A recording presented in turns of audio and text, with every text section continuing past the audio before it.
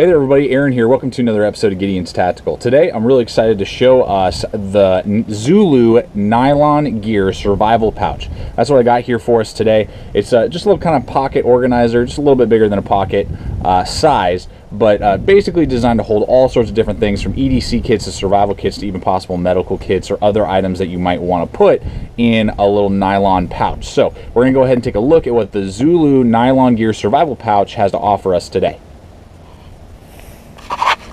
All right, well, let's go ahead and get on into this little survival kit from Zulu Nylon Gear. The great thing about this is that it is all put together and sewn and made basically in Chicago, Illinois. So it's US made, so that's always awesome to purchase US made products. You can pick these up for around $25 on BLADEHQ. I'll have a link in the description below, and they sell them in OD green and black to my knowledge at this point in time.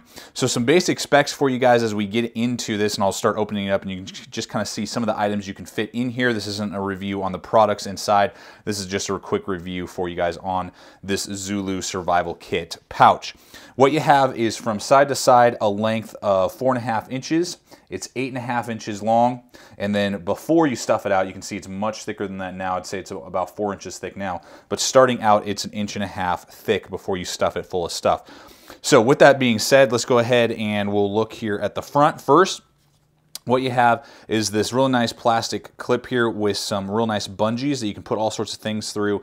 I have a little flashlight as well as an emergency whistle, and you can attach those to this front toggle, and that's just a normal little flap for this dump pouch. And this dump pouch is really nice and convenient because it can fit a lot of products.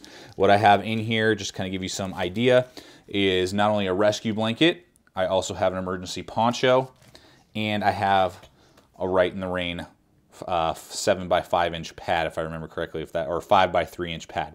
So those three items fit in there. You can get all sorts of other stuff. You can put a medical kit in there. Oh, I got one other item. Look at that. I don't even know what I got in here. And then I have a sharpening kit as well, an Easy Lap diamond coated stone. So you can get a lot, obviously, you just saw in there. And again, we got these little bungees you can feed all sorts of different little items through.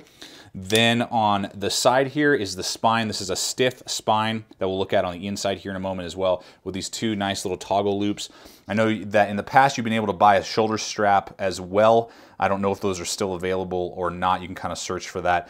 Or you could just make a simple shoulder strap with some paracord if you wanted to throw this little guy over your shoulder.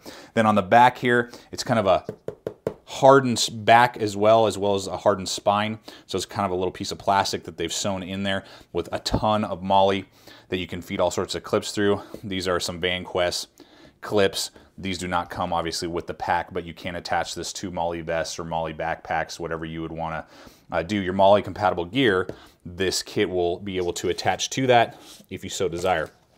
Then you got a 2-feeder zipper system, very strong, smooth zippers there.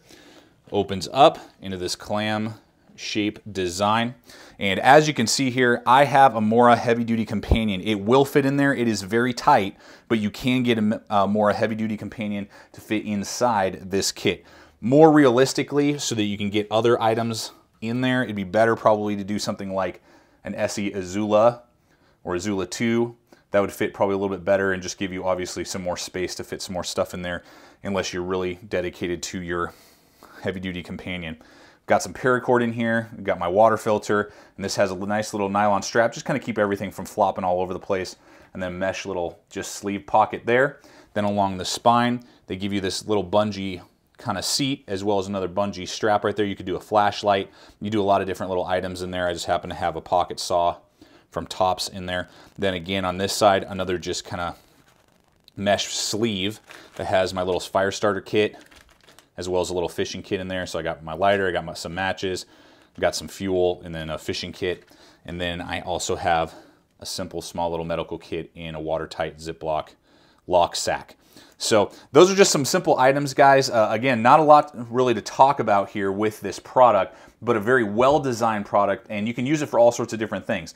Regardless, if you are wanting to make just a really small, convenient, survival kit that maybe you throw in your glove box, you could put it obviously in your packs, your bug out bag, whatever. Or if you want to use it maybe for a medical kit, you want to use it for maybe just so many different options and so many different features that you can use this Zulu Nylon survival pouch kit for. You can just do a lot with it, and at $25 for a US made product, I think it's a great little option to organize your survival gear.